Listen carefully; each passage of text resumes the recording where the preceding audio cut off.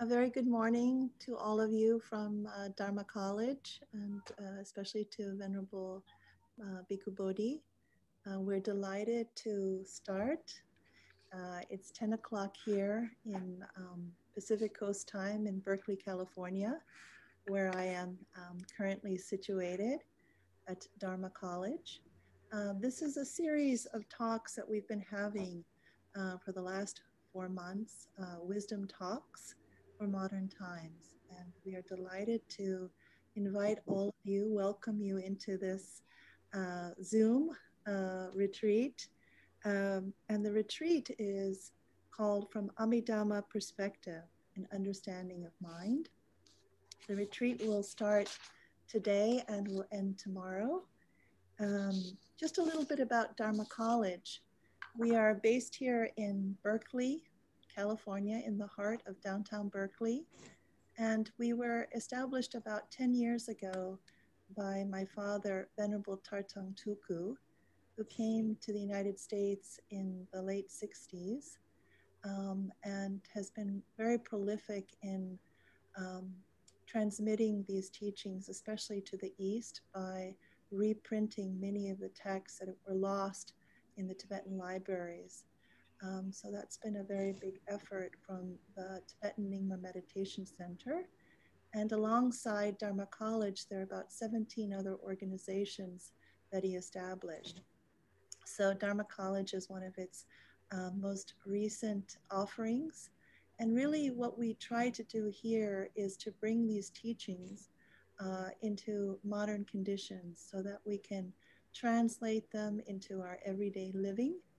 And it's a great honor to have Venerable Bhikkhu Bodhi today sharing with us an understanding of mind from the Abhidhamma perspective. Many of our courses at Dharma College have to do with mind and self. And we invite all of you into these classes if you are interested. We'll be sharing with you the link in the chat box. So just a little bit about how the retreat will go. We start from this morning till noon. So the first session will be 2 hours, and then we will have a break. And we will return back at 2 to 4. That's Pacific Coast time. East Coast time, that would be 5 to 7 p.m. So the morning session will be from 10 to noon, and then we will have a break, a lunch break, and then come back here at 2 o'clock to 4. And the same schedule will hold for tomorrow. We'll start again at 10 o'clock and finish at noon, and then we'll have a break and then complete from 2 to 4 tomorrow. We have a couple people on here with Dharma College as their logo. If there are any technical questions that you have, feel free to send a specific message to the Dharma College logo. We'll try to assist you if there's any technical issues. You can also send us an email to registrar@dharma-college.com, and we'll try to assist you if there's something that's coming up for you in this retreat. Now I'd like to share a little bit about our guest today. A great honor to have Venerable Bhikkhu Bodhi. Many of you already know him because you may have taken retreats with him, but those of you who do not, I'd like to take this opportunity to share a little bit about his background and why we are so privileged today to hear and to receive these teachings. So Venerable Bhikkhu Bodhi is an American Buddhist monk, originally from New York City. After living as a monk in Sri Lanka for 24 years, he now resides at Chong Yen Monastery in Carmel, New York. Yeah. Venerable Bhikkhu Bodhi is a prolific writer of Buddhist essays and books. He has translated and commented extensively on the Pali Suttas, including complete translations of the Majjhima Nikaya and the Samyutta Nikaya and the Anguttara Nikaya. And in 2008, he founded the Buddhist Global Relief, a nonprofit organization that provides relief from poverty and hunger among impoverished communities worldwide.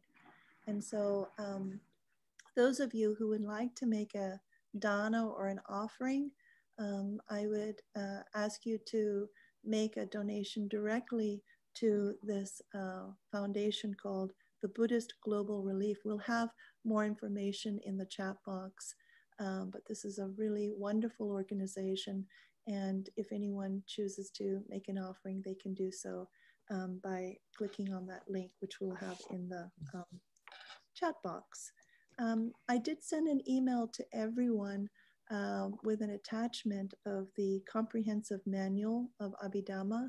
So if you did not receive that, just send me a little message in the chat box and I will try to get that to you with your email.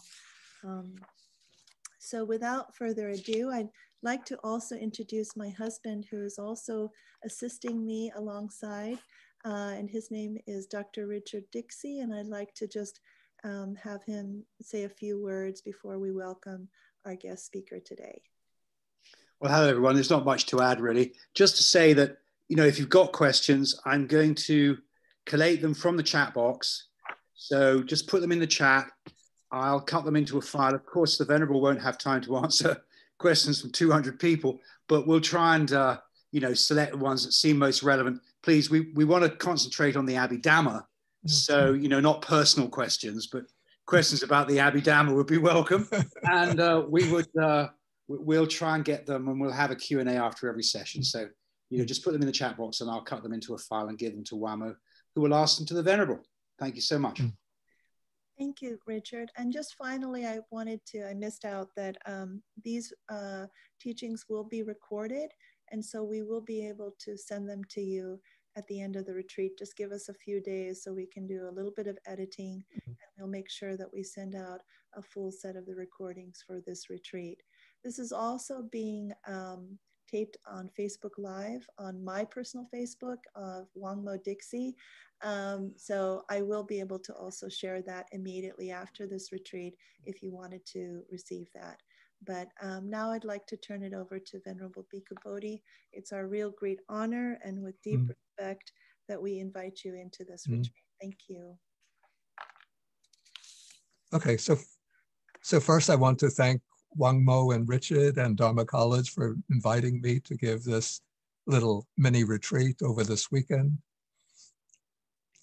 And I'm going to be speaking about the perspective on the mind in the Theravada Abhidharma system. I'm not going to go into a detailed explanation of the background of the Abhidharma, but just to say that the Abhidharma is a particular approach to the interpretation and explanation of the Buddha's teachings, which developed over a period of maybe 300 years, 400 years after the passing away of the Buddha. And it aims at what I would call a technical, systematic presentation of the teachings of the Buddha, developing them, bringing out maybe implications that were inherent in the original teachings, and unifying the different aspects of the teaching into a very broad and comprehensive, overarching system. And the focus of the Theravada Abhidhamma is, in fact, the mind itself. And in focusing on the mind, we could say that the Abhidhamma is developing strains of thought that are already quite clearly enunciated in the Buddha's original teachings. And I'm going to now share the screen.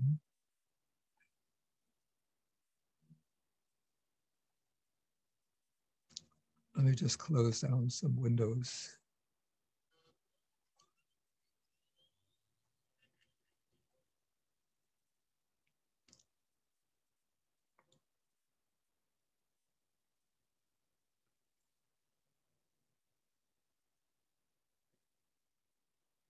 Screen sharing has failed to start the window you select. I see, okay.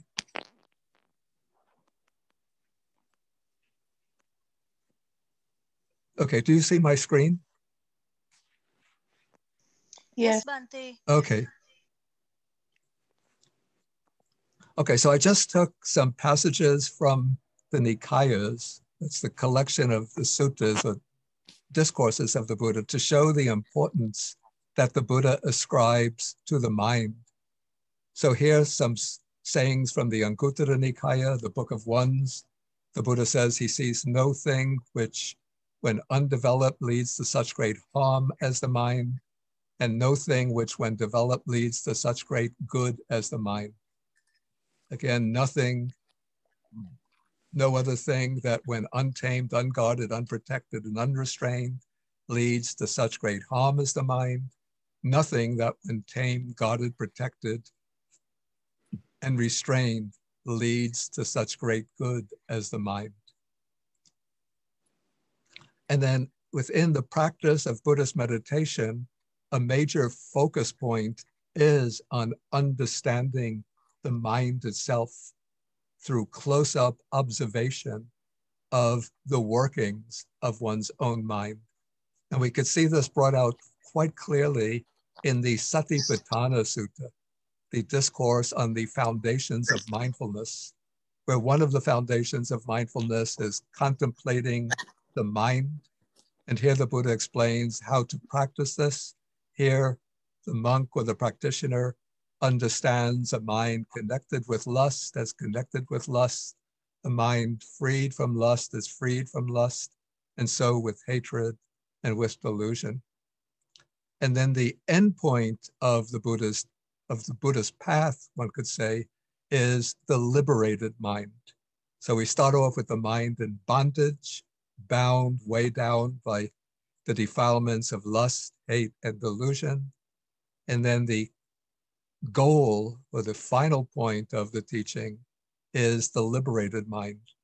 So here is the mind liberated from the taint of sensual desire, liberated from the taint of craving for existence, liberated from the taint of ignorance. And so we could see that, we call this the central point of focus for the Buddha's teaching, is the mind. And the development of the Buddha's teaching is a progression from the fettered, defiled, constricted mind to the liberated, purified, unbound mind. And so when the Abhidhamma takes the mind as its starting point and its focus, it's really developing in great detail a particular focus on the mind that we can already discover in the Buddha's original teachings preserved in the suttas. But what the Abhidhamma does, the way I would describe this, is that it applies a kind of contemplative microscope to examine at an extremely fine and subtle level the workings of the mind. And this leads to a certain maybe change in the understanding of the nature of the mind. Like in the discourses or suttas, when the mind is spoken of, it's always spoken of in the singular. The mind, almost as if the mind were a persisting entity, even though the mind is always changing, arising and passing away, associated with different mental states, but the mind is spoken of as though it's a single entity. What the Abhidhamma does is to apply this microscope and to show that what we call the mind in ordinary discourse is actually a sequence, a series of fleeting, instantaneous acts of mind. And so the word that is used to represent mind, the word in Pali is the same word in Sanskrit.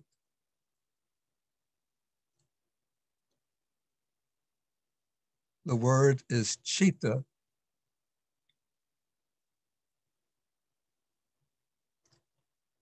And so in the sutta teaching, chitta is spoken of in the singular as the mind.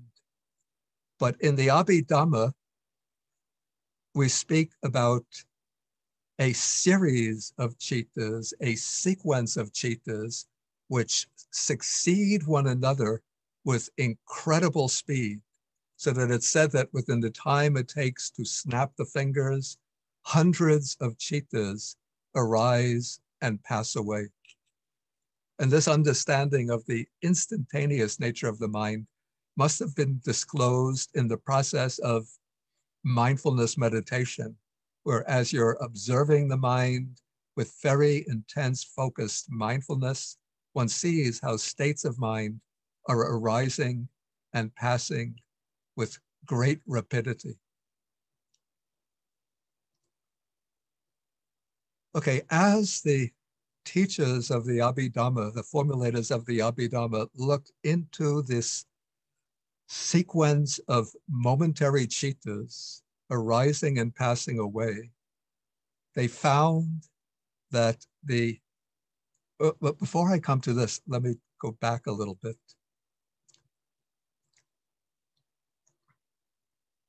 And come to the explanation of what is a citta. Can you see the text? Now I'm bringing up the text of the Manual of Abhidhamma. Yes, Bhante. Okay. Yes, Bhante. Okay.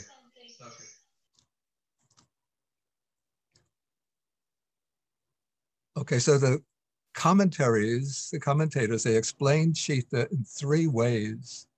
First, as agent, as instrument, and then as activity.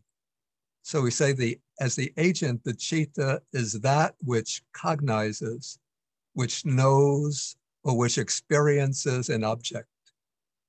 So here we have in Pali, aramanang chinteti cittam. So that's one way to look at the mind, as the agent that knows the object. Another way to look at the mind is as the agent, as the instrument by which one knows the object. So in this case, we say it's etena chintenti cittam. So the mind is that by which one knows the object. But the third explanation, which is the one taken to be most satisfactory, is to take the citta as being nothing other than the process or the act of knowing or cognizing the object. So in Pali, this is chintana mattang cittam. So it's not that the citta is something distinct from the act of cognizing, but the citta is the act of cognizing itself. So it's a process of knowing an object, a process that occurs very quickly, just in a snap of a finger, then it's gone, followed by the next momentary act of cognizing, and then the next, and the next. Okay, as the formulators of the Abhidhamma investigated the cittas that make up the series, they found that the cittas can be divided into two broad categories, two broad classes.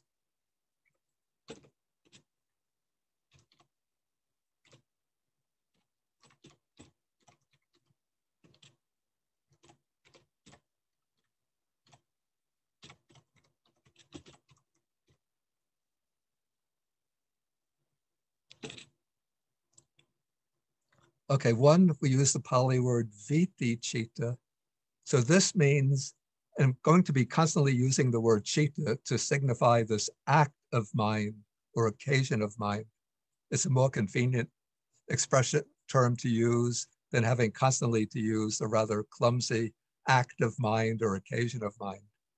So we have viti citta. So these are cittas that occur within an active cognitive process, an active process by which one is cognizing an object that is appearing either to one of the physical senses or inwardly through reflection, introspection, mental internal examination. And these cittas occur in a fixed process, an active process by which one runs through the object, comes to know it, and to process it in a particular way. The other type of citta is called viti mutta citta. So these are cittas, acts of mind that occur outside of an active cognitive process. So these are cittas that pertain, I would call this, to the base level of consciousness within a given life. Or maybe you call this the substratum level of the mind or consciousness. So whenever the mind is not engaged in an active cognitive process, it drops down into this base level of mental activity or substratum mental activity. And so in the course of our waking life, the mind is constantly alternating back and forth between active cognitive processes, the viti cittas, and then dropping down into the subliminal state or substratum level, the cittas outside the cognitive process. I don't want to overload with Pali expressions, but this is almost unavoidable. So within our life, this kind of citta that's occurring outside the cognitive process is known by the expression bhavanga.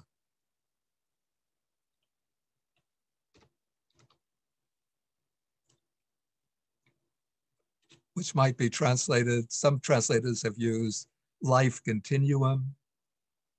When I explain it, I prefer to use the substratum consciousness or substratum mind or base level mind. So this is the passive subliminal flow of mind outside the cognitive process. And in our waking life, the mind is constantly alternating back and forth. So one moment an object is impinging on the senses, and then we're engaged in active cognitive processes, processing that object. Then when the processing of the object is finished, the mind will drop momentarily to the level of the bhavanga. Then another object appears, and the mind emerges from the bhavanga into the active mode. So it's swinging back and forth between active mode and passive mode.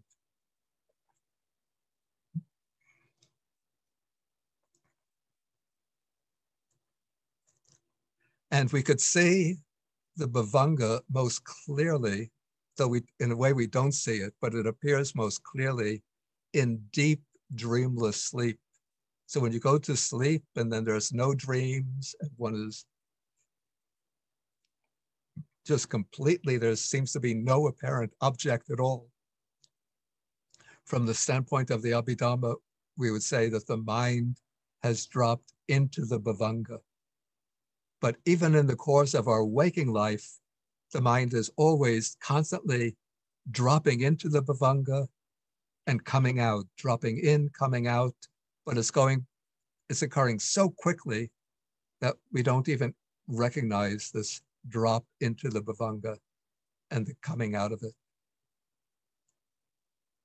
It's a little bit like what they tell me, some of my technical friends, when we're looking at the computer screen, they say that the computer screen, hundreds of times a second, it's flashing into, it's going blank and then reappearing, going blank, reappearing. But when I'm reading the text on the screen, I don't see the going blank, I just see a continuous screen. And so it seems to us that the mind is continuously in an active mode, but according to the Abhidharma teaching, the mind is constantly going into the bhavanga and coming back out into the active mode of cognition. Okay, now the teachers of the formulators of the Abhidharma have organized the cittas, these momentary acts of cognition, into particular, according to certain principles of classification. So there are two primary schemes of classification, each of which is fourfold. And these two schemes intersect to give us the vast diversity of types of cittas found in the Abhidhamma system. So the first scheme of classification is the distinction of cittas according to the plane of consciousness. And so there are 4 planes of consciousness. 3 of these are mundane: the sense sphere plane, the fine material, the sense sphere, the fine material sphere, and the immaterial sphere. And then the 4th plane is known as the Lokuttara, the world transcending or supramundane sphere. Now, if you know anything about Buddhist cosmology, the Buddhist picture of the universe, you'll know that these first 3 planes of consciousness correspond to the 3 planes of existence in the Buddhist cosmos. And let's just take a quick picture of the Buddhist cosmos.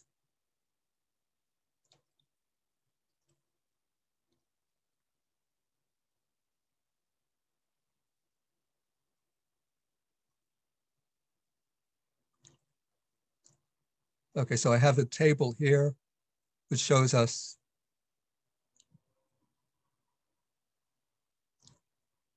we have the sense sphere plane with the lower realms of existence, the hells, animal realm, and so on. Then there are 7 fortunate sense sphere realms, the human realm and the realms of the 6th sense sphere heavens. And then above the sense sphere realm, there is the fine material plane with many divisions corresponding to the 4 jhanas. And then above the fine materials plane is the immaterial plane, consisting of 4 very, very subtle, refined planes of existence in which there's no material form at all.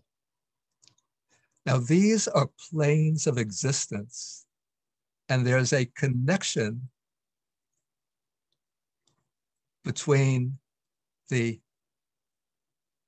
planes of consciousness or spheres of consciousness and the planes of existence, but the 2 are not identical, but rather what we say is that the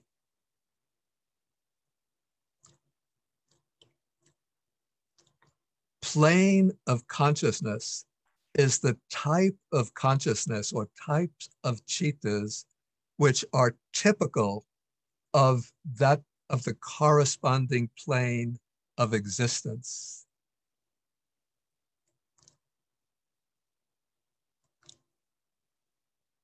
So the spheres of consciousness, these are categories for classifying the types of cittas, whereas the planes of existence are the realms of existence into which beings are reborn and in which they pass their lives.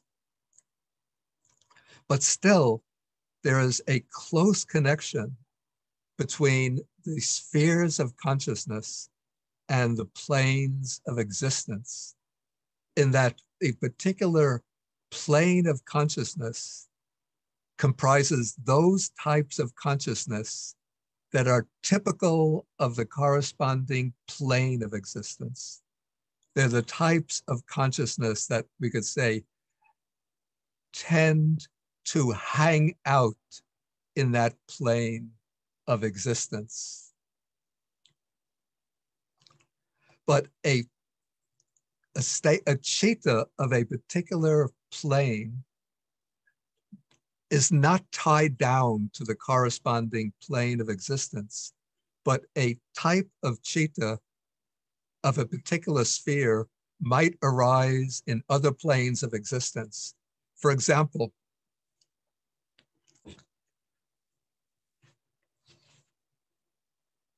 we have a human being who's a meditator and attains, let us say, the first jhana.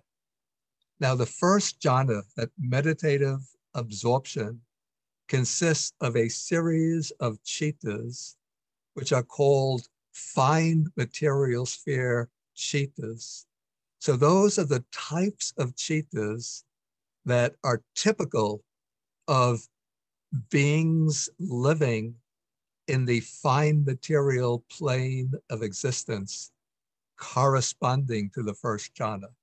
So when a human being enters into the first jhana, they will be experiencing chittas that are fine material sphere chittas, chittas typical of the fine material realm of existence.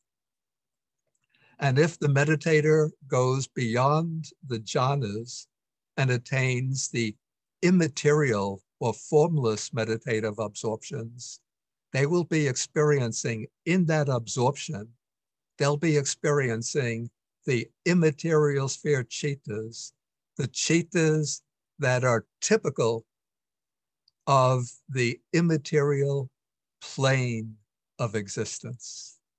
So the plane of existence gives its name to the types of chittas that are typical of that plane of existence. But human beings can experience the chittas of the multiple planes of existence, even while living within this human body.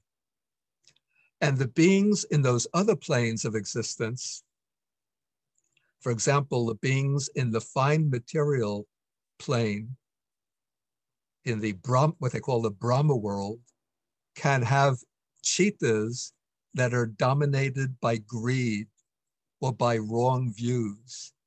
Those chittas are sense sphere chittas. They're chittas typical of the sense sphere plane of existence. But those chittas will be experienced by these beings in the fine material plane of existence. There's also another connection between the chittas of the particular spheres and the planes of existence, in that the karmically active chittas of a particular sphere generate karma that tends to lead to rebirth in the corresponding plane of existence. So as human beings, if we generate, say, heavy, unwholesome states of mind, unwholesome chittas, those unwholesome chittas tend to lead to rebirth in the realm of misery, in the sensory plane of existence. If we create ordinary meritorious types of chittas, those chittas tend to generate rebirth in the fortunate realms within the sense sphere. If we attain the jhanas, those chittas tend to lead to rebirth in the fine material plane of existence. And if we attain the formless or immaterial meditative absorptions, those chittas create the karma that tends to lead to rebirth in the formless or immaterial plane of existence.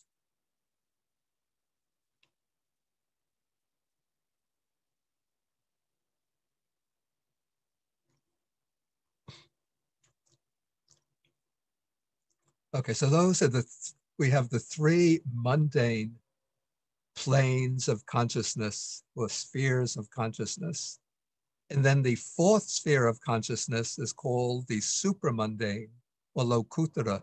The word lokuttara comes from the word loka, meaning world, and uttara, beyond or transcending. So in the highest sense, that which transcends the world of conditioned phenomena is the unconditioned element, nibbana or nirvana, And then the chittas, the states of consciousness that bring about the realization of nibbana, are called the lokuttara chittas, supramundane consciousness. And as we'll see, these include 4 types of consciousness called the 4 world transcending paths. And those 4 paths have their corresponding 4 corresponding states called the 4 world transcending fruits. We'll be coming to this in more detail later. Okay, so I said that there are 2 4-fold schemes for classifying the chittas. So the first scheme is by way of planes of chittas, planes of consciousness. The second scheme is by way of kind or nature, particularly the ethical nature of the citta or state of consciousness. So in this scheme, the chittas are divided into 4 classes. So we have the unwholesome, the wholesome, the resultant, and the functional. And so the unwholesome chittas, so these will be chittas, states of mind, that are accompanied by one or another of the 3 unwholesome roots: greed, hatred, and delusion. In contrast, the wholesome states of consciousness, these are chittas that are accompanied by the wholesome roots: non-greed, non-hatred, and non-delusion, which more positively can be represented as generosity, kindness, and wisdom. So those are the first 2 classes, unwholesome and wholesome. And those are the chittas that create karma.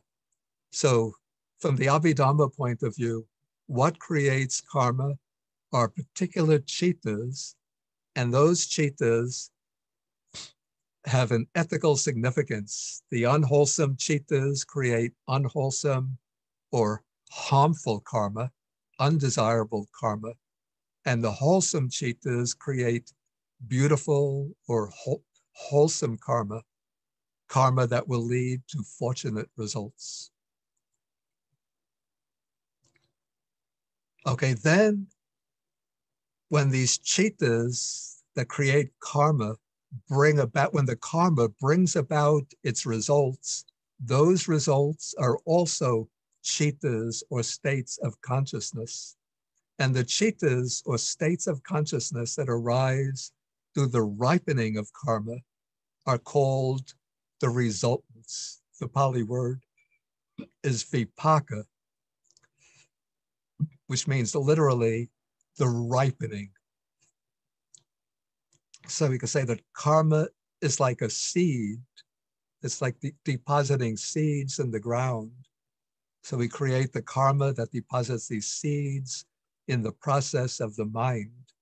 And when those seeds ripen, they bring about their results, the vipaka. And those results are states of consciousness or chittas.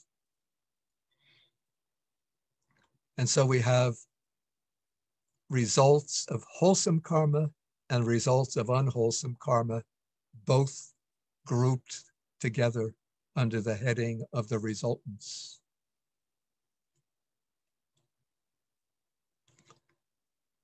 Okay, then the 4th class of the chittas, when divided by way of the nature, this is called, the Pali word is kriya or kriya, which means literally action or activity.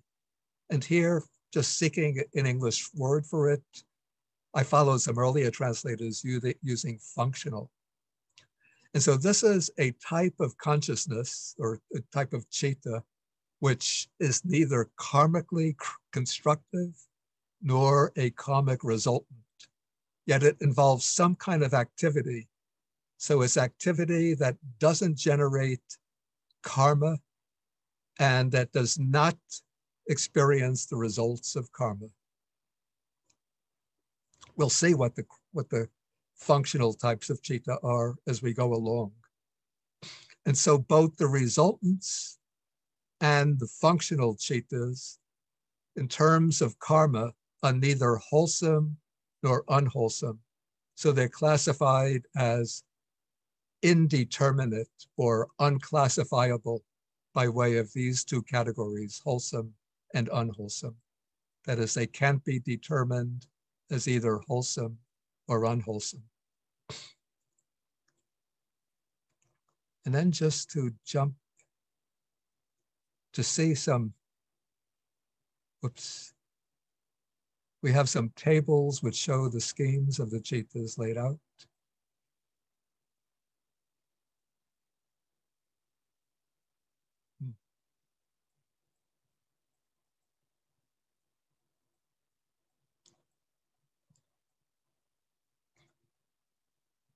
Okay, so this table gives a broad overview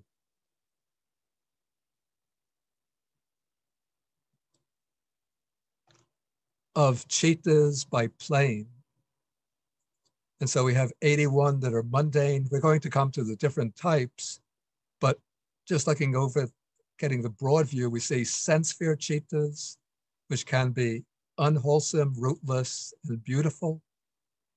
And then the sublime, which includes the fine material sphere and the immaterial sphere cittas, and then the supramundane cittas. So that's classification by the plane of the cittas. We'll see the 89 cittas as we go along. And then by way of the 89 cittas by kind, we have the unwholesome, the wholesome, then the indeterminate, which are resultants, and the functionals. The numbers at this point will not have much meaning until we go through them.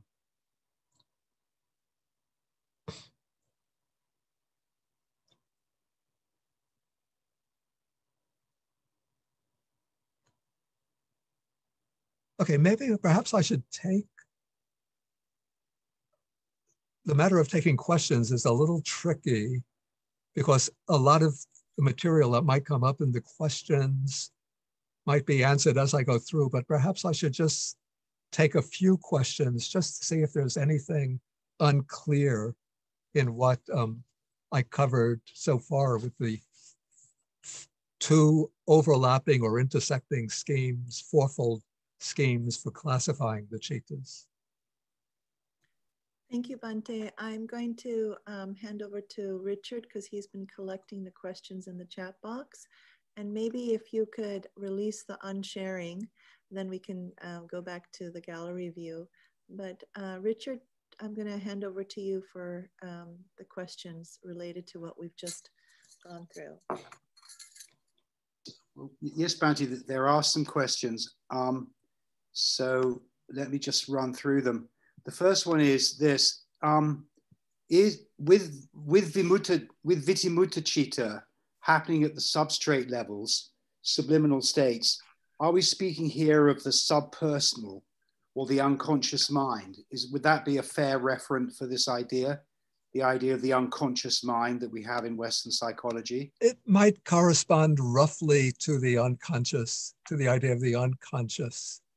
Though right. There would probably be very vast sort of conceptual differences between the two. But we could say sort of broad, in a very broad way, that the bhavanga or the substrata mind is occurring below the threshold of conscious awareness. Okay, then there's a couple of questions about citta. The first one is this: if citta is defined as knowing, how can it change from one sphere to another? Surely knowing has no characteristics. No, it knows the object. So the object of the citta is going to differ, and the citta is constituted by a complex of mental factors, as we're going to see tomorrow. So as one citta is replaced by another, it's the cittas that succeed each other they might be knowing a different object, or they might be knowing the same object, but with a different constellation of mental factors and with different functions. The chittas have different, in a general way, they have the broadest function is to know the object, but within that broad category of knowing the object, each chitta has a narrower and more specific function. And I'm going to come to some of these functions as we go along. We'll leave that then till tomorrow. Yeah. The third one is this: if chitta is knowing, how can we know dreamless sleep? If we cannot know dreamless sleep, how do we know it exists?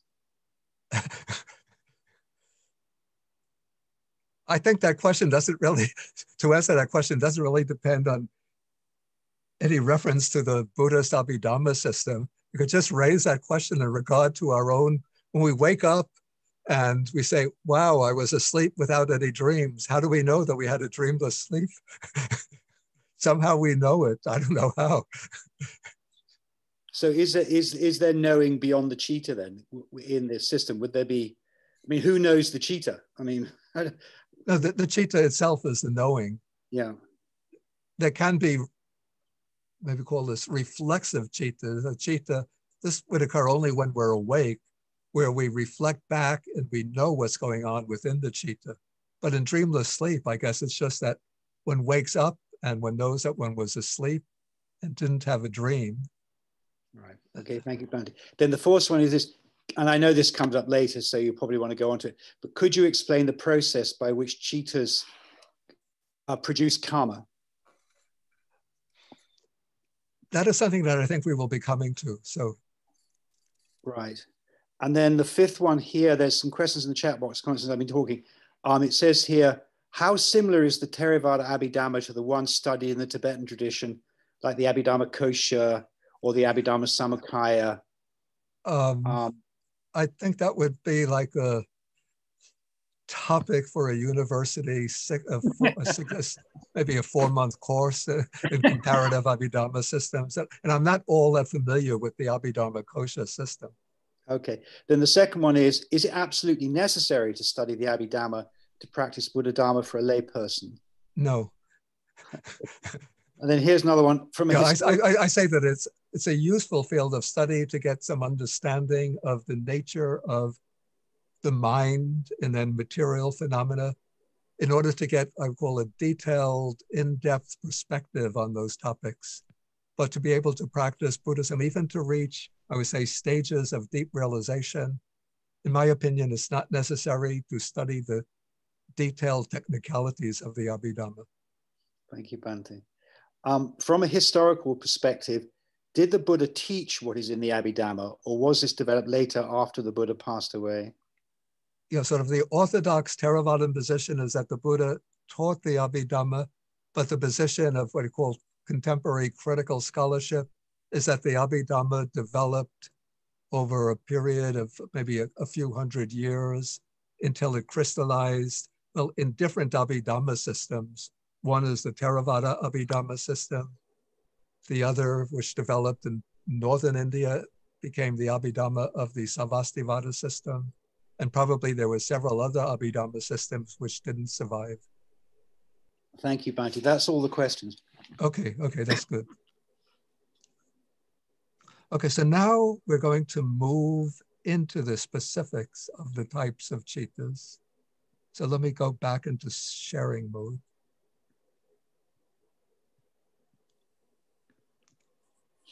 Bhante, can you make the text bigger, please? Oh, the text bigger. Okay.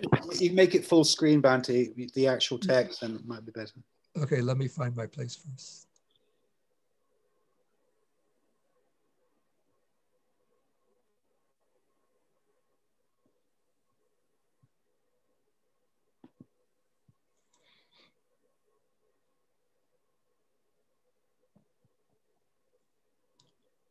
Is this better? It doesn't look bigger to me. Is this better? Not really. Not really. Okay, let me go back and then make the text bigger. we could see it. Perhaps the font size can increase. Yeah, there we are, like that. Thank you. Yeah, that's perfect. Thank you, Bhante. Okay.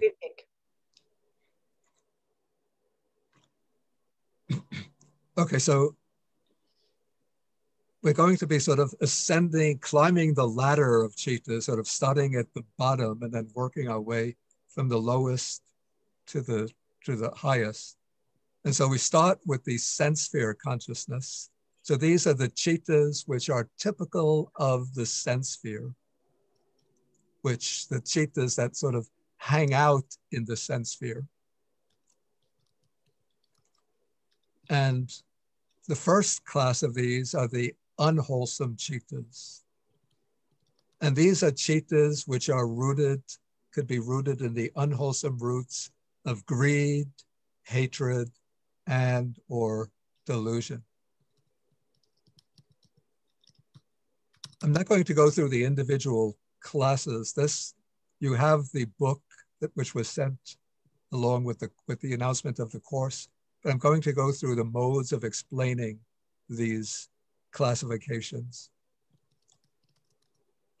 Okay, now it's important to understand when we take these three roots according to the Abhidharma system, greed and hatred are mutually exclusive. That is, they cannot coexist within the same citta. You know, it might seem to us that when I'm greedy, say there's a piece of pie on the table and I'm reaching for that piece of pie because I like that pie and somebody else sticks his hand out first and takes it, then I get angry and feel resentful towards him. It might seem to me that my greed and my anger or hatred are present simultaneously. But according to the Abhidhamma way of analysis, because the cittas are occurring, succeeding each other so quickly, what's happening is that the cittas rooted in greed are occurring on one occasion, and those occurring that are accompanied by hatred are occurring on a different occasion, but in very close proximity to each other. Because greed and hatred pull in different directions. So greed, the nature of greed is to reach out, to grab, and to pull towards oneself. The nature of hatred is to push away or to try to abolish or destroy, as we saw a few days ago on full display. Okay. Okay, so greed and hatred, mutually exclusive. But the third unwholesome root, which is,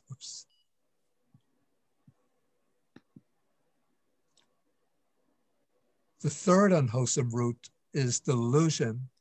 And delusion is present in every state of unwholesome consciousness. So cittas rooted in greed and those rooted in hatred always have delusion along with them as an underlying root. But there are certain types of certain cittas in which delusion arises unaccompanied by greed or hatred.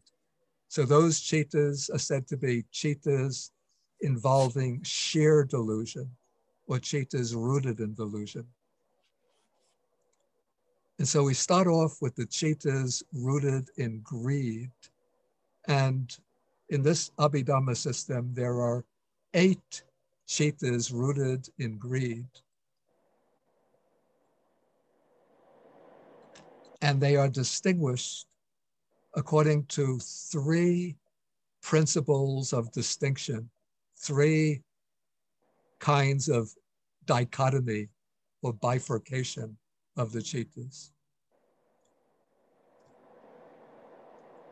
Okay, the first principle, the first dichotomy is by way of the feeling that accompanies the citta. So a citta that's rooted in greed can be accompanied by a feeling either of pleasure or happiness, here is called joy, or a feeling, and I'm not so happy with this, but I follow along. The Pali word is upekkha,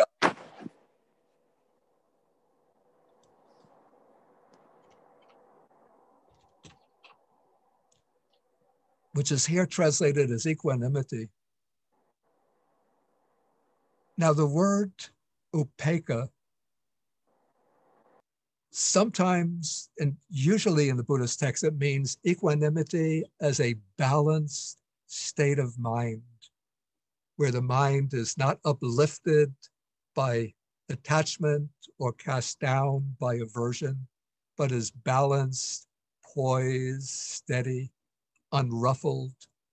But here, the word upekkha really means simply neutral feeling. So it's not that desirable quality of equanimity, but it's just an indifferent feeling, a neutral feeling, not happy, not sad. So maybe better to have rendered this as neutral feeling. And so some states of mind, some cittas accompanied by greed, have a pleasant feeling or joy, others just this neutral feeling, here called equanimity. So that's the first principle of distinction, the feeling. The second principle of distinction is whether that state accompanied by greed includes a wrong view or does not include a wrong view. And for some reason, in the Abhidhamma, the Theravada Abhidhamma system, wrong view occurs always in states of mind that are accompanied by greed. This seems, to us, it seems somewhat counterintuitive, maybe because of the way we understand wrong view. Like, for example, maybe people in this society have the view, okay, all Muslims are terrorists, or at least suspect of being terrorists. So that we would say is a wrong view, which seems to us to be accompanied or rooted in hatred. But this is my opinion, that the Abhidhamma is developing the system of classification. It's not with the intention to develop an all-comprehensive, totally adequate scheme for explaining every possible state of mind, but rather that the Abhidhamma is developed on the basis of the specific concerns of the Buddha's teaching emerging from within the context of ancient Indian ascetic or contemplative culture. And so the types of wrong views that they would be countering would be the views held by the communities of the non-Buddhist philosophers, ascetics, and meditative systems, which were aiming at some kind of eternal existence in the Brahma world or some other higher realm of existence. Or for those who wanted to delight in sensual pleasures, the wrong view that this life is our only life, and so we should enjoy ourselves to the utmost by indulging the senses. But if we take a contemporary view of, or contemporary perspective on all the different types of wrong view, I think we would have to make some revisions in the scheme of cittas in the Abhidhamma. So I think we have to remember this when we say that wrong view in the Abhidhamma arises only in cittas accompanied by greed. But states of greed, cittas accompanied by greed, do not necessarily have wrong view. So wrong view might be present, might be absent. Okay, then the third principle of distinction is whether the citta is prompted or unprompted. And I'm going to come to some more explanation of this as we go along. Okay, so what is meant by joy? So joy is a pleasant mental feeling. So pleasant feelings are said to be of two kinds: bodily pleasant feeling, when we experience a pleasant touch sensation, and a pleasant mental feeling when we think of something pleasant, when we enjoy maybe a beautiful scenery, hear some pleasant, beautiful music, and then a state of delight arises in the mind. So that would be somanassa, a feeling of joy.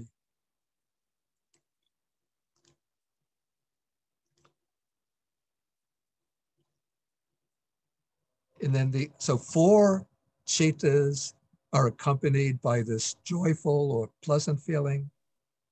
And then 4 cittas are accompanied by that neutral feeling, here called equanimity. So remember, this is not that lofty spiritual quality of mental balance or impartiality, but it's simply neutral feeling, a feeling that's neither gladness nor dejection.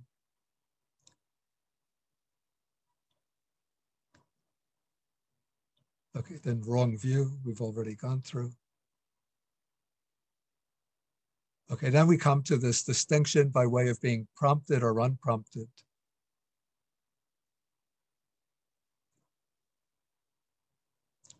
And so what is meant by prompting? And the Pali word that's used here is sankhara, but being used in a special sense to mean prompting, or sometimes instigation or inducement. So prompting occurs when we might be instigated by others. For example, okay, somebody says, let's go out to get some ice cream. And I don't really want to make the trip, but they say, come, don't be a dullard, don't be what's the expression, a killjoy, come along and let's go get some ice cream. And so then I said, okay, I'll go get some ice cream. And while we're driving to the ice cream shop, then I start thinking about the ice cream and my mouth starts watering and I can't even wait to get to the ice cream shop. So in that case, the states of greed have been arising because of prompting by others. Or it could originate from within myself. So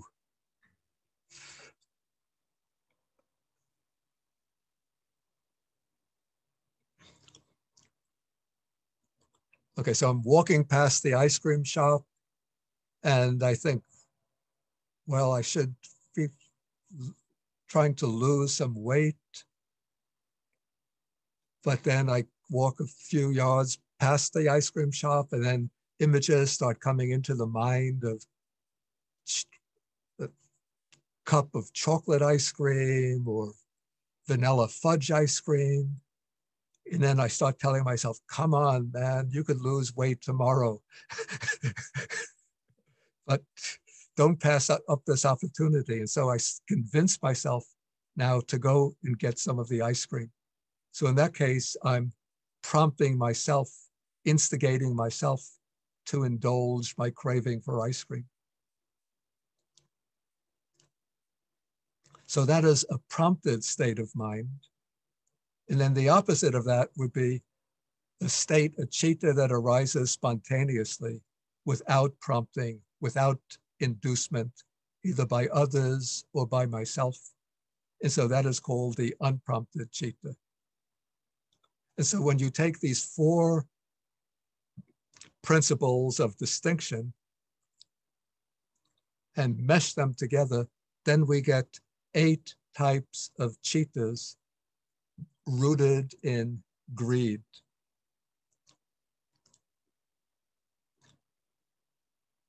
Okay, now we come to the next type of unwholesome citta. These are the cittas rooted in hatred. And for some reason, the Abhidhamma system doesn't use the word dosa, the usual word for hatred, but in classifying it uses a synonym. The word used here is patigha, which is what I translate as aversion, but it's basically the same thing as hatred. And we could say that the cittas rooted in hatred are of only two types. There's one which is unprompted and the one which is prompted. And you can see that both of these cittas are accompanied by displeasure, by unpleasant mental feeling.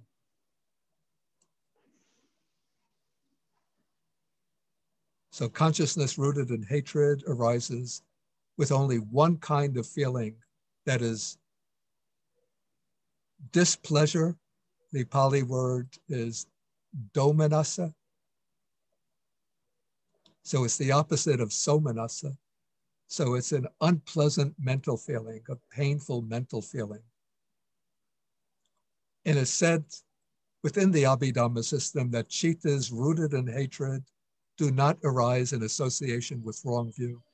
But in my opinion, in my view, this would be something that we would have to maybe revise if we were to be developing an all-comprehensive understanding of possible states of mind. And what's interesting is that whenever a state of mind accompanied by hatred, anger, irritation, resentment arises, it's always accompanied by an unpleasant feeling.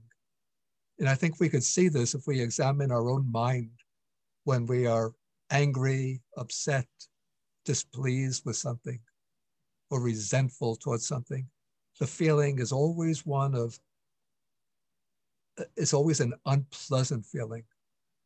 Even if you strike out and you hit, maybe you get angry and you bang your fist against the wall and you feel some release and some pleasure. But when you're actually angry, the mind is accompanied by this unpleasant mental feeling.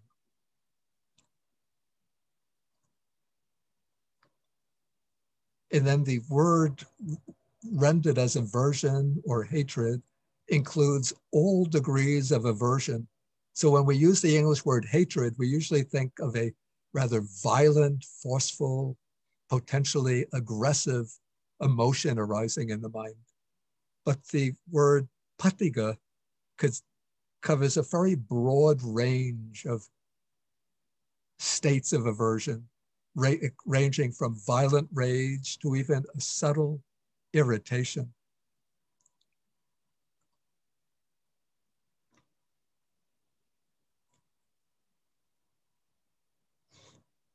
Okay, then we have the cittas. And remember, in all of these cittas rooted in greed and rooted in hatred or aversion, delusion is also present, but it's present in the background, sort of hidden under the surface. Now, in these two types of cittas, delusion comes out into the open. Here it becomes more prominent. Maybe it's a little bit like if, to use an analogy, during the summer, I might be sitting here and there are crickets outside which will be chirping very, very loudly. But if I'm watching, say, the evening news on my computer, I'm just following the news reporter reporting what's going on, and I don't even hear the crickets chirping. But if I turn off the computer, or I turn off the news program and I'm reading text, then I hear the crickets chirping outside. But it doesn't mean that when I turn off the news program that the crickets start chirping, but the crickets have been chirping all along, but they've just been drowned out by the sound of the news program. But when I turn off the news program, then I hear the crickets which were chirping all along. So now delusion has been present all along. But when there's neither greed nor hatred in the mind, then in certain cittas, the delusion becomes more prominent. So these are the two cittas rooted in delusion, in prominent delusion. So one, and both of these cittas are said to be accompanied by equanimity, by that neutral feeling, neither pleasant nor painful feeling. So one citta is the citta that's associated with doubt. And this is the way this is always interpreted in the Abhidhamma, that this is a kind of skeptical doubt about the Buddha, his teaching, about the Sangha, the Aryan Sangha, and about the training or the path laid out by the Buddha. So that's the citta accompanied by doubt. And then there's another kind of citta that's rooted in delusion, which is the citta that's associated with restlessness. Now, restlessness too, as I think we'll see tomorrow, is present in all the unwholesome cittas. Restlessness is invariably present in every unwholesome citta. But again, in the states with greed and aversion, the restlessness is hidden in the background. And even when there's doubt, then restlessness is in the background. But there are certain cittas that become prominent when there's no greed, no hatred, no doubt, and then the mind is just agitated, restless, unstable, unsteady. So that would be the citta associated with restlessness. So those are the two cittas rooted in delusion.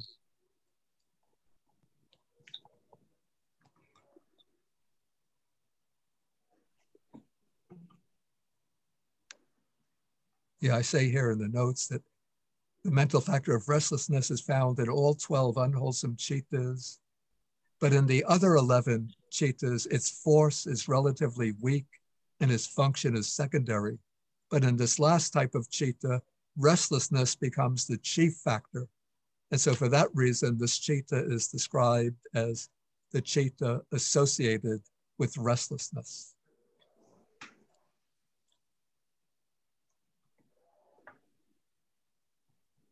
Here are some examples, some illustrations.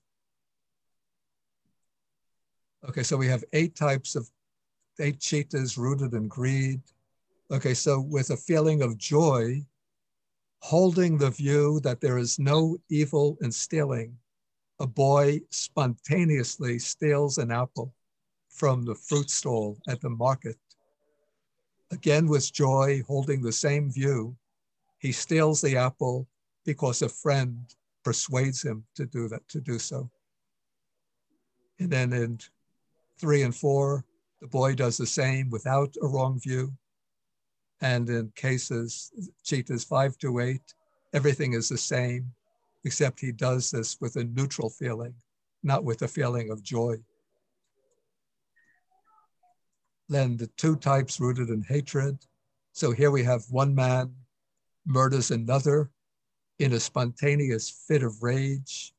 And in the second case, one man murders another after premeditation.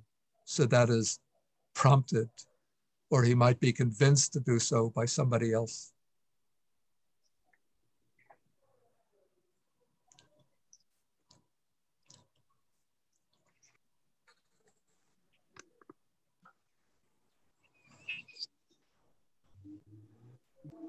Maybe should we take a 5-minute breather?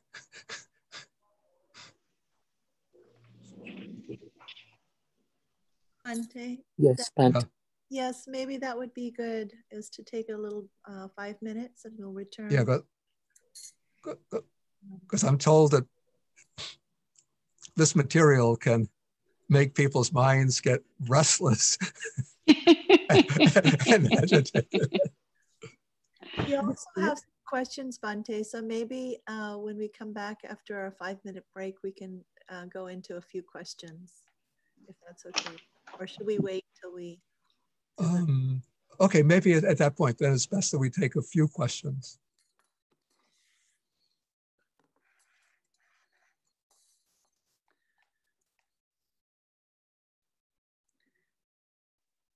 Wonderful. Well, we're going to start back up again. And if it's all right with you, Bhante, we'll take a few questions. And Richard's been collecting a few in the chat box. So I'll turn it over to Richard. Hello, Bhante. Let's just see. I wonder if everyone's back. I hope they all are. I can't see how many people are online. So can you hear me, Bhante? Yeah, we can hear you, Richard. I just want to check that Bhante can hear me. I think he's maybe muted. No, he's not muted. Okay. So Bhante, can we ask some questions? Oh, he has to put on. Yes, great. So Bhante, can we ask some questions? Yeah, I just want to do something first. Okay, no problem. Yeah.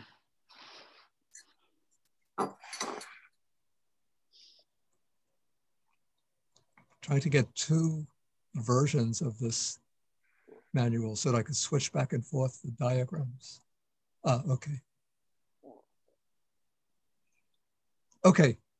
So Bhante, the first question is about the relationship between the unwholesome roots and the ashrava, the taints.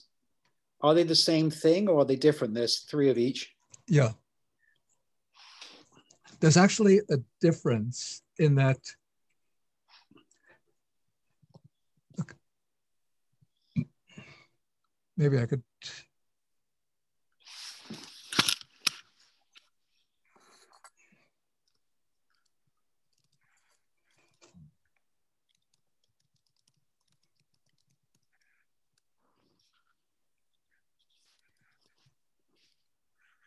Okay, let's do it this way. Okay, so we have 3 asavas. So we have the asava of sensual desire, craving for existence, and ignorance. Is this showing up on the screen? Yes. Okay. So these 2 asavas would come under the root of greed. So as you say that greed is what underlies these 2 asavas. And ignorance is connected with, or even it's the mode of or identical with the root of delusion. So these 2 go with greed.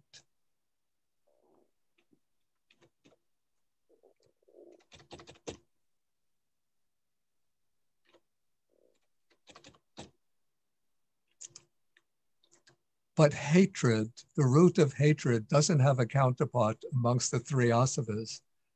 And I could just speculate the reason for this is that the asavas, the way I understand it, I call them the primordial defilements that push the stream of consciousness forward through samsara, through the round of existence. So they involve some element either of blindness, that's delusion or ignorance, and clinging or grasping, which is sensual desire and craving for existence. Whereas hatred doesn't have that binding effect, but it's an unwholesome root. It's a root of other defilements and it generates unwholesome karma, but it doesn't have that binding or attaching function of the asavas. That's my understanding. Thank you, Bhante. That's very helpful. Then there's some questions about chitas, just to get clear what it means. Is a chita a state of mind? Could that be one way of saying chita? I say that's a little bit misleading. I prefer to call it an act of mind. or an occasion of mind. Because state of mind, you could say the state of mind, I'm happy, I'm sad, I'm worried, I'm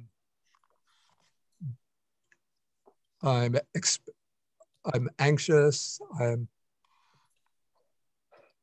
exhilarated. So those are states of mind, like different emotional states. But the citta is an act by which one experiences an object, but one experiences it together with these various associated mental factors, which maybe turn it into a state of mind. I see. Yeah. So the other two questions are the same thing. One is, are cittas and feelings different? And then there's a second one, are cittas and will different? Okay, those are good questions. Technically, feeling is a mental factor that accompanies the cittas. So citta is the act of mind or the occasion of mind, and accompanying each of those, any state of mind, is a feeling, which can be a feeling of pleasant feeling, painful feeling, joyful feeling, a feeling of displeasure, or a neutral feeling. Yeah, so feeling technically, in the sense of Vedana, would be a feeling, a mental factor that accompanies a citta. And then a will, technically, I would say that will corresponds to a mental factor called in Pali cetana, which I translate volition. So that is another mental factor, which we could call this the intentional or purposeful factor within the citta. It's a factor that makes any citta, gives it some purpose, some intention, some volition within the citta. We're going to come to encounter these mental factors in tomorrow's session. Thank you, Bhante. And then, why is prompting such an important mode of classification? It's an interesting question, and I don't actually know the answer to that. I've thought of that question myself, but it just seems that those who formulated, who constructed the Abhidharma system, seem to give some importance to this distinction of whether a citta is prompted or unprompted. Maybe that perhaps the reason is that the distinction of prompting and unprompting determines the karmic weight of the citta, the karmic force. So if an unwholesome citta occurs unprompted, I would assume it creates stronger negative karma than the same type of citta that is prompted either by others or by oneself. And then the opposite with the wholesome cittas. And there is a chapter on karma later on, isn't there, in the text? Does that appear? Does it make that distinction? Does it sort of tie up? No, it doesn't discuss the distinction of prompting and unprompting. Right. Then could you provide examples of the mental states based on someone practicing along the path? Along the what? Could you provide examples of the mental states of someone who is a practitioner, who's practicing along the path? I think perhaps we're going to come to that when we come to the wholesome states of the wholesome cittas. Thank you, Bhante. Then the next one is an interesting one. Can you analyze Schadenfreude, the unfortunate state where one takes joy in the pain of others, in terms of cittas? Perhaps it's possible to do, but I'm not going to try that now. Then the next one is delusion always present when there's a wrong view? Can you give some examples of delusion arising without greed or hatred accompanying it?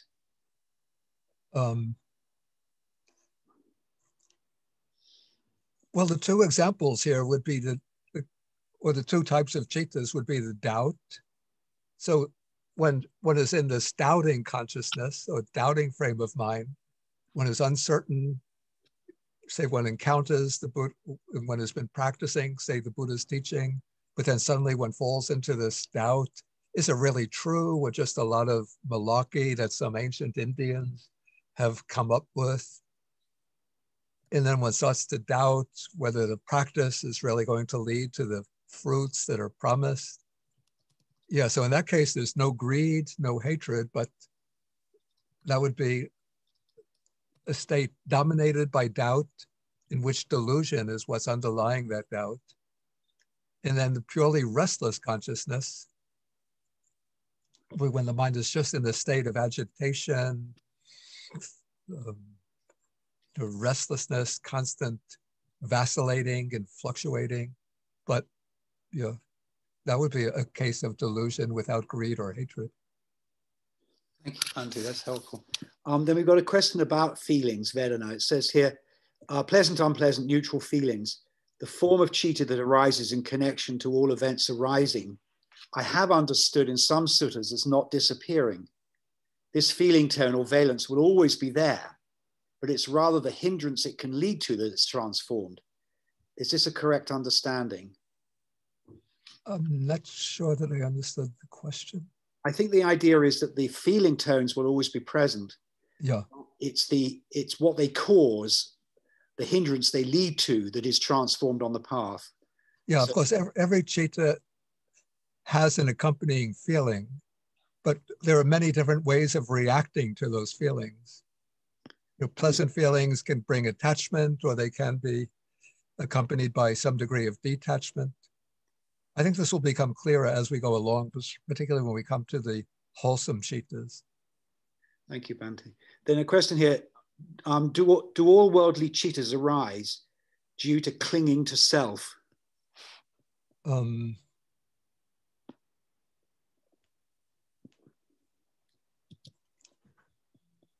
don't know, actually. Let us say that not all worldly cittas are accompanied by an explicit view of self. Perhaps we could say that there's an implicit underlying grasping of the idea of self that underlies all unwholesome cittas. Maybe wholesome cittas, also maybe under a great deal of wholesome cittas. Thank you, Bhante. Should we go back to your? I think we have to get back. Okay, and the then exposition. more at the end. Okay. Okay, so now we're going to move into a new area now. And this is, I would say, a more difficult area than the unwholesome cittas. So these are called the rootless cittas, cittas that are not accompanied by roots. And before we come to this, I sort of have to prepare the way for this by giving a brief overview, very brief overview of the process, the orderly process or orderly sequence in the occurrence of cittas within an active process. And so I could only do this rather superficially here.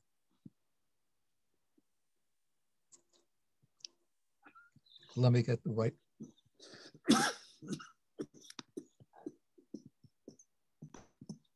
How is the magnification here? It's good, Bhante. Thank you. Okay.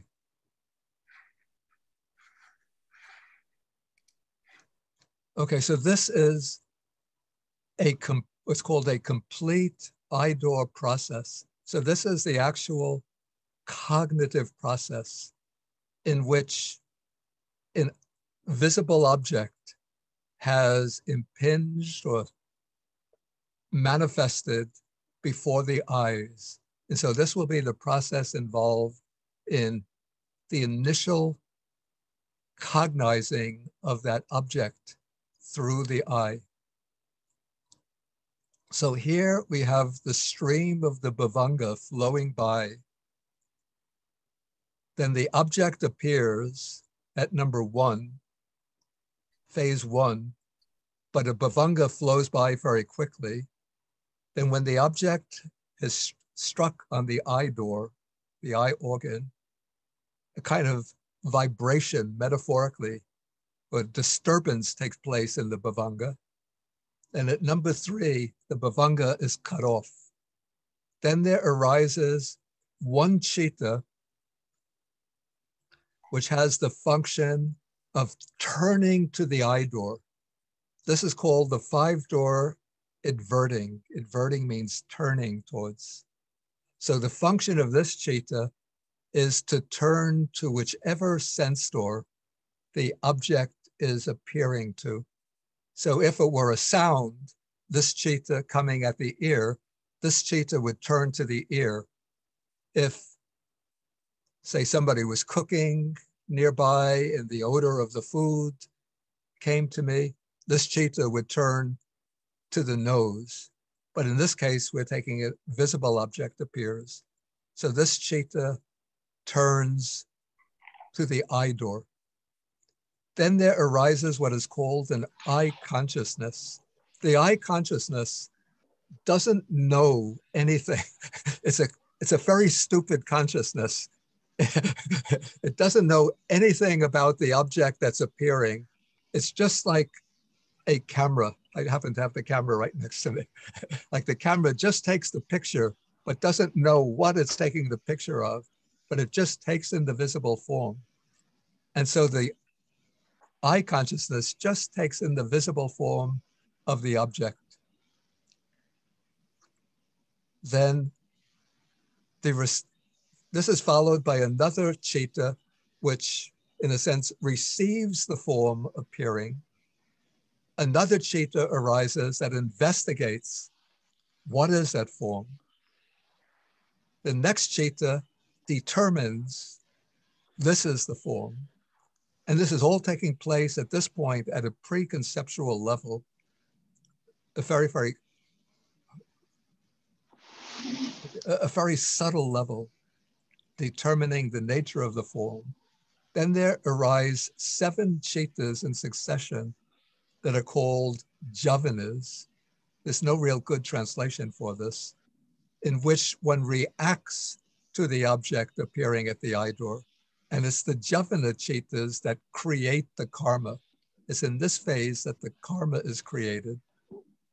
And then if it's a prominent object, there will be 2 cittas that register the object. And then comes the stream of the bhavanga arises again. So this is a complete eye door process. And it would be basically the same process if there was a sound, there would be an ear consciousness. If it were an odor, a nose consciousness, a taste, a tongue consciousness, a bodily sensation, a body consciousness. So that's the complete eye door process. Then there are processes that take place purely inwardly. These are called the mind door processes.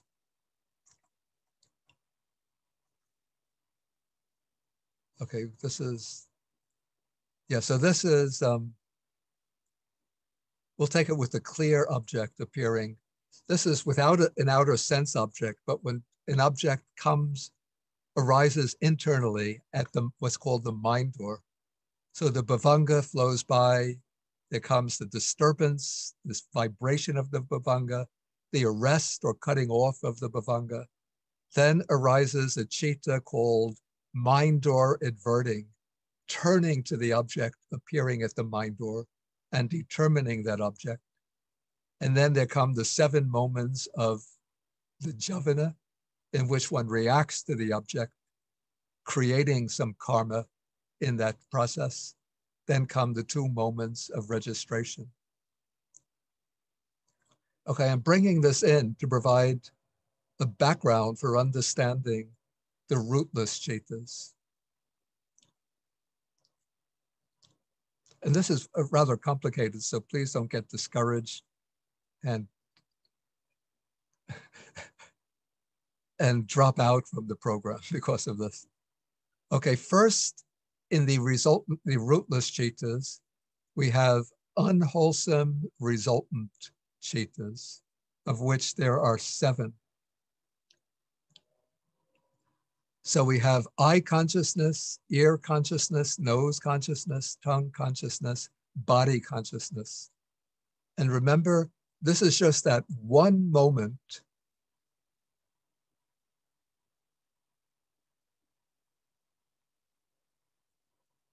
that one moment, fleeting moment, occurring after the bhavanga, after the five-door adverting, that one moment of sensory consciousness. So it's either eye consciousness, ear, nose, tongue, or body consciousness. And the first four are accompanied by neutral feeling. It might seem to us, I see something beautiful and I feel joyful, or I see something disturbing and I feel upset and of pain. But that feeling of pleasure and pain does not occur in the eye consciousness itself, but it occurs at a later phase when we are sort of evaluating what appears to eye consciousness. But that one moment of eye consciousness, ear, nose, or tongue consciousness is always accompanied by the neutral feeling. But the unwholesome resultant body consciousness, that one moment that arises when there's some touch sensation at the body, if it's an unwholesome resultant, it's accompanied by a painful bodily feeling. Okay, then that sense consciousness, that moment of sense consciousness, is followed by the receiving consciousness, which is accompanied by the neutral feeling. And then the investigating consciousness, also accompanied by the neutral feeling. So those are seven unwholesome resultant types of consciousness, and they're all rootless. They don't have either good or bad roots.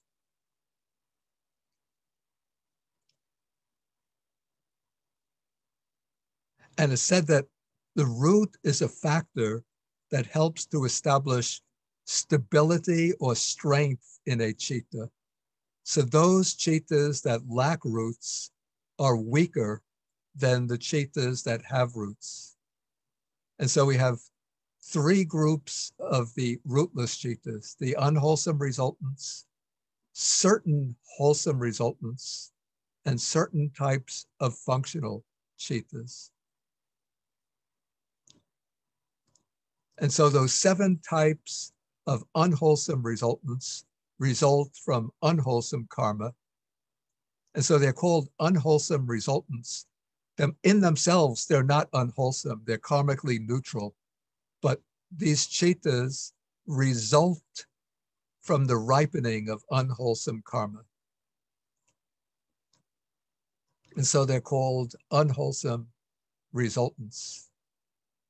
So I've gone through them already.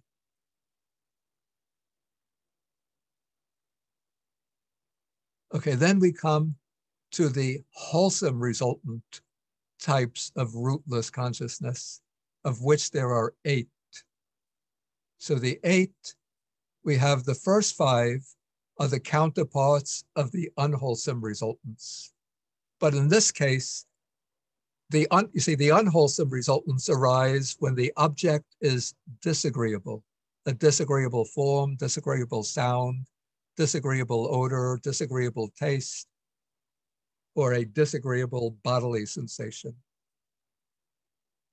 The wholesome resultants arise when there is an agreeable object. So eye consciousness, ear, nose, tongue, consciousness, all accompanied by neutral feeling, and the bodily consciousness accompanied by the pleasant feeling. Then comes the receiving consciousness, a wholesome resultant accompanied by equanimity, and then 2 types of investigating consciousness. The normal one would be the investigating consciousness accompanied by equanimity if it's a normal agreeable object. But it's said that if it's an especially agreeable object, then the investigating consciousness is accompanied by a joyful feeling. So these are the 8 wholesome resultant types of rootless consciousness. So you see we have 7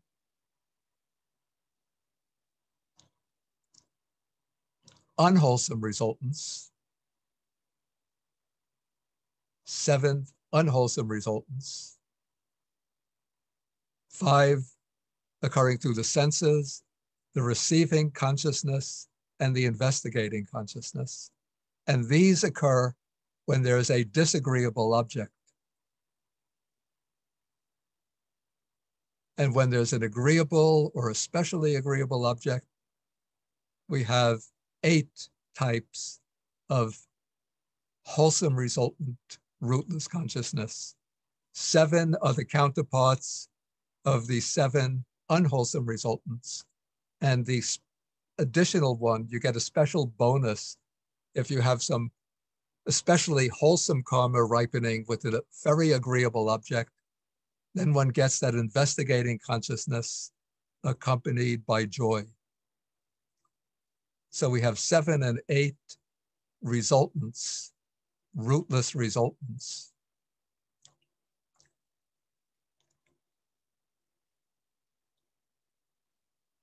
And then we have 3 types of functional rootless consciousness.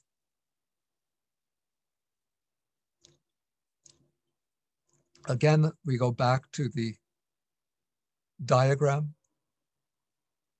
So here we have the 5-door adverting consciousness that precedes the sensory consciousness, the eye consciousness.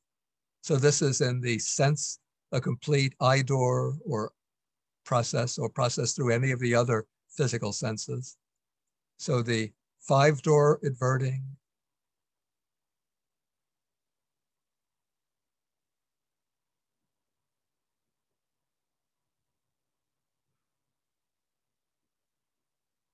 and then in the mind door,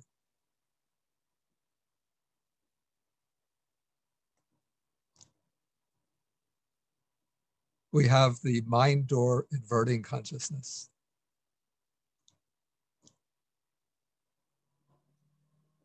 And so the rootless functional consciousness, one is that 5 sense door adverting consciousness, which is accompanied by the neutral feeling. Another is the mind door adverting consciousness, also accompanied by a neutral feeling.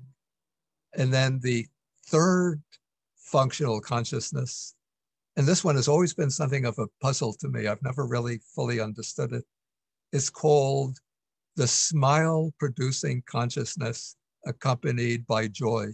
And this needs a little explanation. Okay, so let's go to the notes. Okay, so first, the word that's translated as functional is kiriya, which is used to indicate that these types of cittas simply perform certain tasks that don't have any karmic potency. So they neither create karma, nor are they results of karma. And so we have the 5 sense door adverting consciousness, which simply turns to the sense door whenever an object appears at any of the 5 sense doors.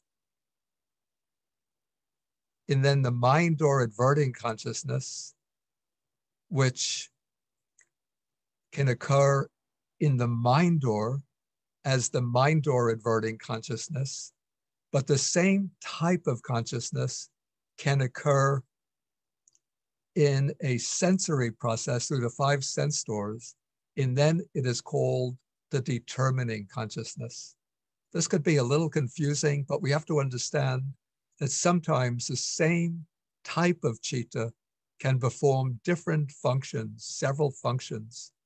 In this case, this one citta can perform these 2 functions. At the mind door, it turns to the object present at the mind door. And at the sense door, it determines the nature of the object appearing at the sense door. So these are 2 functional cittas. Okay, the smile-producing consciousness This is said to be a citta that's peculiar to arahants, including Buddhas and Pacceka Buddhas, and its function is said to cause arahats to smile about sense sphere phenomena. Yeah, don't ask me to elaborate on this. I've never really figured it out. After 40 years of studying, I've never figured it out. But there must be some reason for that explanation, of some reason for including that type of citta here. But normally, when an arhat smiles, it will be by one of the beautiful sense sphere functional cittas, which we'll come to later today.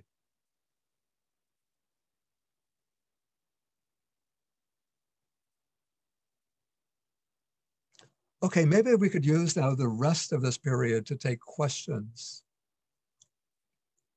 since we have just like 10 minutes left in the session. Thank you, Bhante. I'll pass it on to Richard again. Yes, Bhante. So thank you. Okay, there's a few questions to ask. So could you give an example of an unprompted consciousness arising?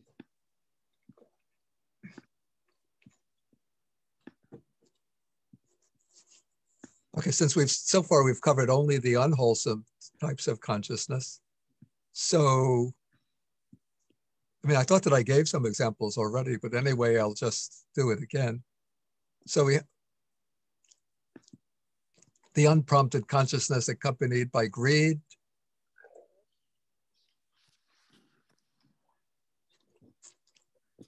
Again, the thought of eating some ice cream comes into the mind.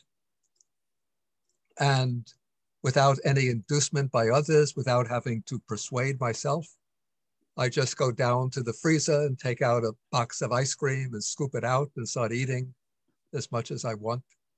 So that would be an unprompted, those would be what motivates me to go down to the refrigerator and take out the box of ice cream.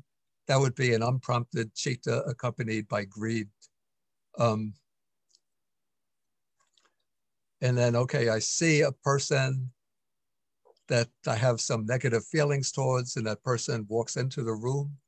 And so just spontaneously, without any kind of effort on the part of others or myself, as soon as I see that person, states of aversion or hatred arise in the mind. So that would be unprompted cittas arising, accompanied by hatred. Okay, and then for prompted cittas, again, using the example of ice cream, somebody says, come,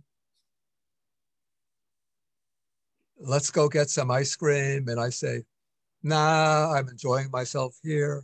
And they say, come, don't be a killjoy. Everybody wants you to come. Okay, so then they persuade me and convince me to go along. So then I go along a little bit reluctantly, but still I'm motivated by the greed for the ice cream. So that would be an unprompted citta. Unprompted citta accompanied by greed. And then I see a person who either I have neutral feelings towards or I even like the person, but somebody starts whispering in my ear, you know what that guy was writing about you on Facebook? He was really putting you down, criticizing you, ridiculing you. You're not going to take that, are you? Okay, so then because of the persuasion by that other person, then I start to feel resentment and anger towards that person who's come into the room. So those would be states of hatred accompanied by aversion. Those are states of hatred that have been prompted. Thank you, Bhante. Then a second question, when the Buddha refers to the mind as luminous, which citta is he referring to? It seems that he's making that, I would say, a universal statement about the nature of the mind itself.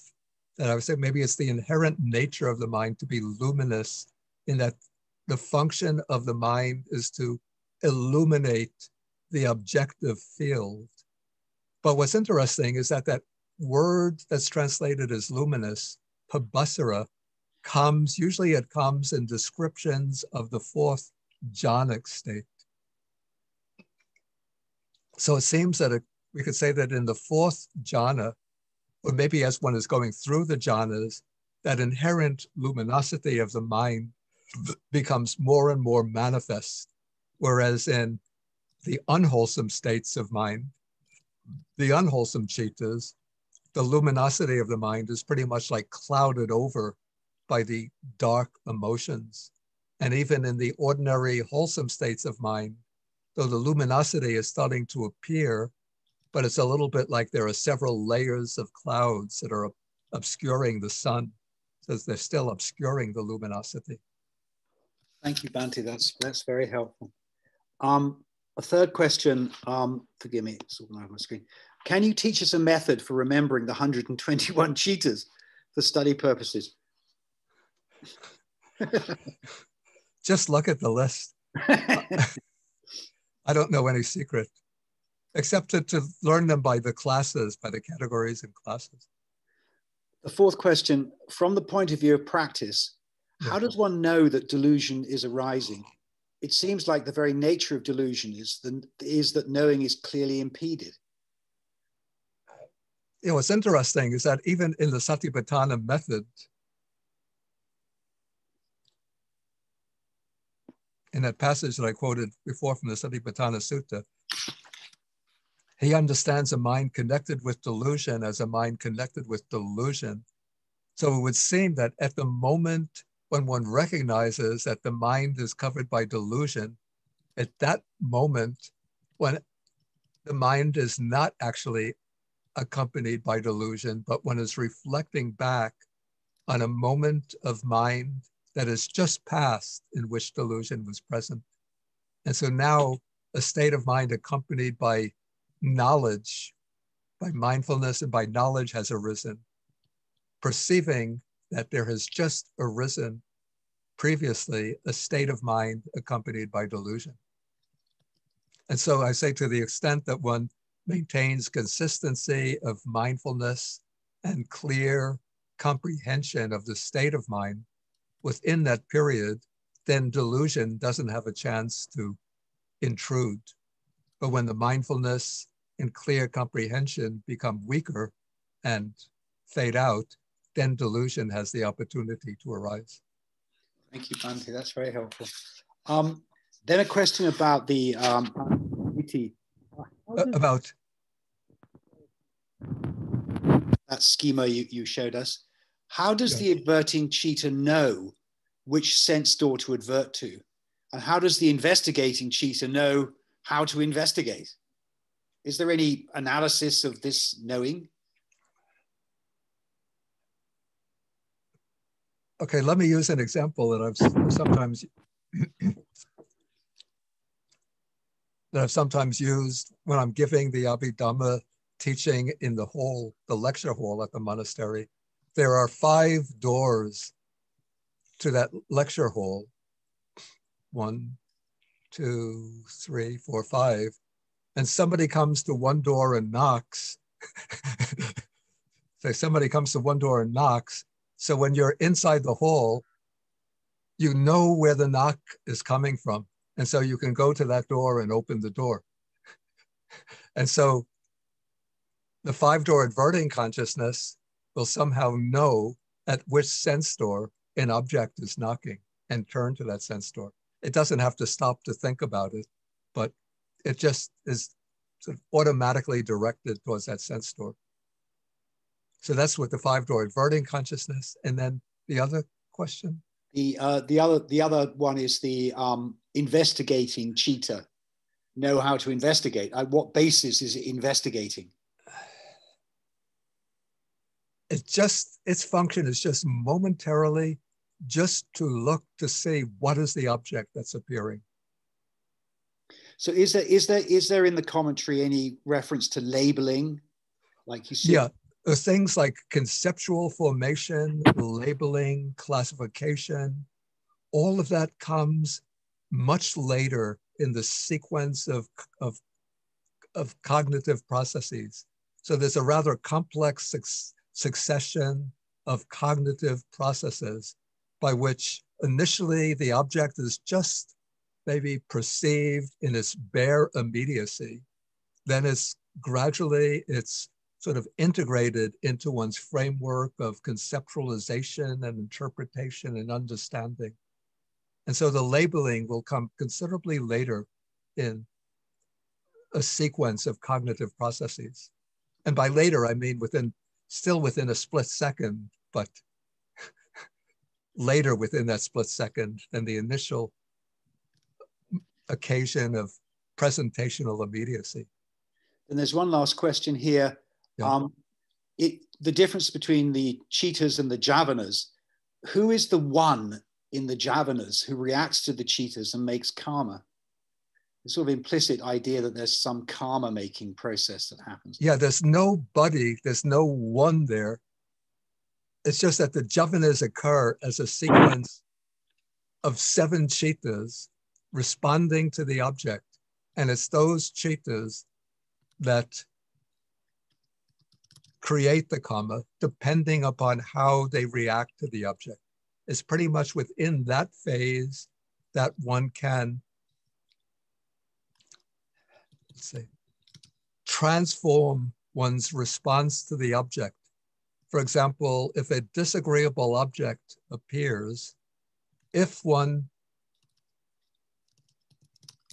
attends to that object in an unskillful way, and that would be probably the function of the determining consciousness. So if one responds to the object in an unskillful way to a disagreeable object, then one will respond with aversion, with hatred towards the object. But if one attends to the object in a skillful way, then instead of reacting to the disagreeable object with aversion, one could respond with equanimity or with a balanced state of mind, just accepting the object or accepting the experience and not letting it disturb the mind, or even respond in a more skillful way, so sort of to transform the nature of one's responses to those disagreeable objects. And similarly with agreeable objects, if one attends unskillfully, then there will arise craving and grasping and clinging to the pleasant object. Whereas if one responds skillfully, then one could respond with, again, with equanimity towards the agreeable object. Dear Spante, just if I could just ask you to clarify a bit more, because it appears that when you say one can modify one's behavior, the one you're referring to there is a causal agent. Yeah, that's separate from the cheetahs. Okay, yeah. It's actually, it's occurring within the cheetahs. So when I speak, I sort of have to resort to our usual, what we call a conventional way of speaking. But these are things that occur within the cheetahs themselves. Probably one would say that it's the function of volition. So is there within the javanas a volitional cheetah element somewhere that comes in? Yeah, the volition is very prominent within the javana. Okay, thank you, Bhante. Then just one more, we ought to break for lunch. In the schema of the complete I-door process, where is Vedana's feeling? Yeah, the feeling occurs, a feeling accompanies every chitta. Okay, thank you. And maybe just one more question. Is it correct that at the very first I-door process, because there's no identification, no karma gets created? Yeah, this is something problematic. They say that the javana always creates karma, but I myself find it difficult to understand how, if there is at this stage just the presentational immediacy of an immediate presentation of the object without a clear labeling or conceptual processing of the object, how one could create karma, I don't know. And I find this to be something problematic within the Abhidhamma system. I have to say, I don't find the Abhidhamma system to be free of problems. And there are some problems, conceptual problems that I could see within it. And that's one of them. And perhaps, Bhante, while you've got the scheme open, there's a question here, which is, could you review the scheme again?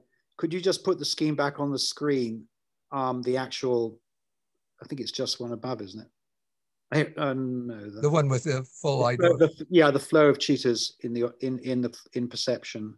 Yeah. They're this, yeah, because someone lost their Zoom as you were displaying it. Thank you, Bhante. Yeah.